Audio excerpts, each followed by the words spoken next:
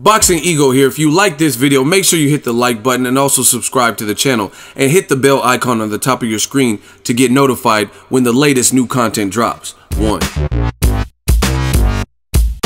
It looks like Team Jeff Horn wants a lot of money to fight Terence Crawford. Next, stay tuned.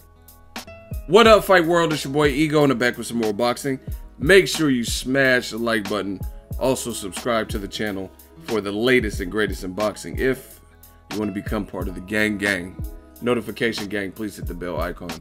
Shout out to the Super Chat channel donations, Venmo donations, and the Patreon family. We working.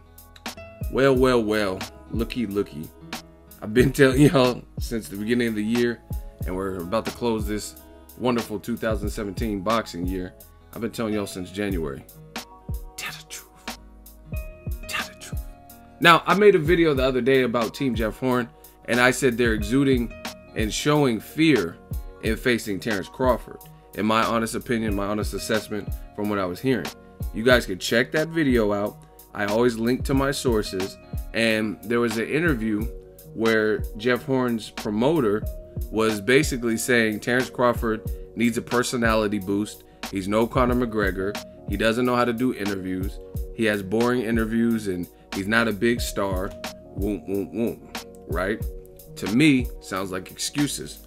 Jeff Horn, Terence Crawford, good first fight for Terence Crawford at 147. So I gave my thoughts in that particular video, rebuttaling and responding to Jeff Horn's own promoter, aka his team. Now, the Courier Mail has an article and an interview with Jeff Horn's trainer, and what the trainer is saying is actually contradictory to what the promoter is saying. The link is in the description. Shout out to the Courier Mail. And the first paragraph of the article says, Jeff Horn is chasing a $5 million payday to defend his world welterweight title against American Terence Crawford and will begin serious training for the bout in 5 weeks. Once again, Jeff Horn is chasing a $5 million payday, right? Then it says Horn's contract to fight Pacquiao. On July 2nd, he was guaranteed 2 payments of $750,000 to defend the title if victorious, and he fulfilled that when he fought Gary Corcoran. So in his last 2 fights, it sounds like he got $750K, right?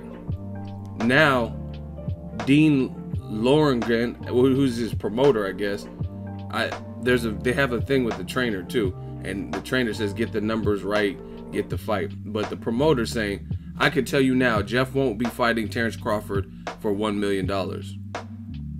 This is a huge fight, pitting a man who beat an 11-time world champion Manny Pacquiao against a fighter who is unbeaten in 32 bouts and regarded by many as the world's best boxer, pound for pound. This will be one of the biggest fights in the world in 2018. Again, the link is in the description. They said, I'm very happy to go to Las Vegas to fight Crawford. That's what Horn says. I believe I have the size and strength to beat him. I want America to see me as a boxer with a lot of heart, really entertaining style, yada, yada, yada. Again, link in the description. Now, I actually made a mistake because I thought the trainer said this, but this is actually the promoter saying it, which makes it worse because the promoter is the one that made the initial statements that I made the video about, saying that Terence Crawford is not a big star. So how do you go from saying Terence Crawford can't sell out tickets?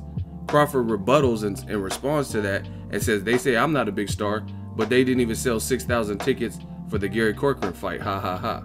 You know what I mean? And I did a video about that too. So how do you go from saying and telling the world that Crawford isn't a big star, he's a boring personality, he's no Conor McGregor when it comes to building fights, but then your quotes from here, you're saying this is a huge fight, pitting a man against someone who's regarded as the world's best boxer, pound for pound. New media is making it bad for some of you boys because no longer are the fans going to be sheep and just hear this stuff and there's no justification, no examples, no proof, no corroboration of what's being said. And to me, this is looking bad for Jeff Horn.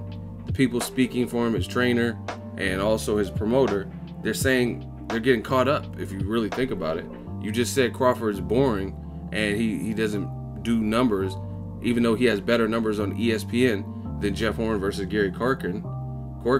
And Jeff Horn has good numbers with Pacquiao. that's because Pacquiao is Pacquiao. And it was a guy who was fighting on pay-per-view, right? Fighting on pay-per-view. And this was the first time anyone's been able to watch a recent Pacquiao fight non-pay-per-view. So Pacquiao's name sold that. And the proof is in the pudding is because how come when Pacquiao's name wasn't attached to the bill, the Gary Corcoran Jeff Horn fight didn't do no crazy numbers? You know what I mean? Just like Gennady Golovkin. When you pair him up with Canelo, of course, because Canelo's even bigger star, so the numbers were good. But when Triple G had to foot the bill and he was the A side versus Jacobs and Lemieux, those pay-per-view numbers weren't great, right? So to me, this adds ammunition to what I was already saying.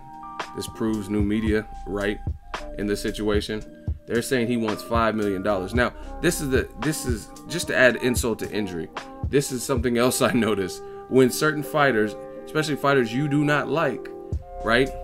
When there's a bias there, no one cares about how much money they make. If they don't want to make the fight, then if they want to get properly compensated for the fight, right?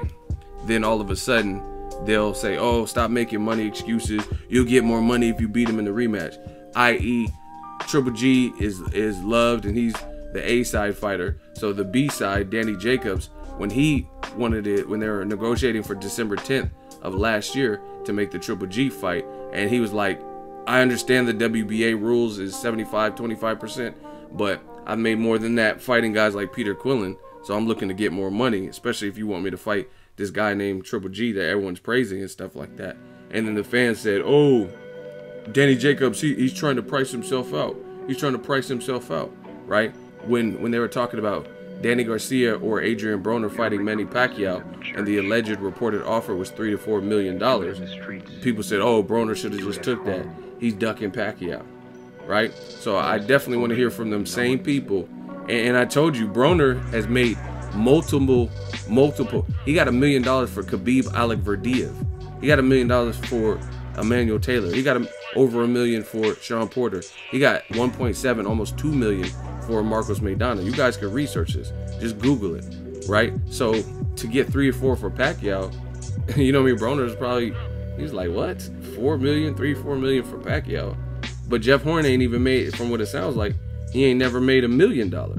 So once again, it's gonna be very exciting to read the responses from old media and them old fans justifying Jeff Horn, who's now saying for a guy that his promoter said was boring and can't sell, now they're going to justify him chasing $5 million to come to the States and fight Terence Crawford. And Jeff Horn just said himself, he says, "I believe I'm the stronger guy." He says, "I believe I have the size and strength to beat him." So what's the deal? Crazy. $5 million, it will be kind of steep. You know what I mean? Canelo Alvarez, if I'm not mistaken, got $5 million to fight Floyd, but he got some back-end money for the distribution rights in Mexico.